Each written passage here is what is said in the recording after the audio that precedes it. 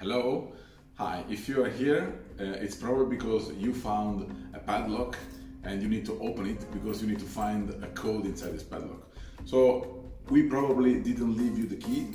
Yeah, it happens. So we will just explain you a simple, very simple way to open it without the keys. So you will have a tool similar to this one, and you will find that you can see all the things inside. It's not about being strong, it's just about finding the right balance between the things.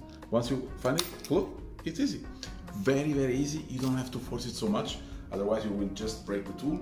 It's just about finding the right balance between all the things inside. Okay? Very easy. Good luck.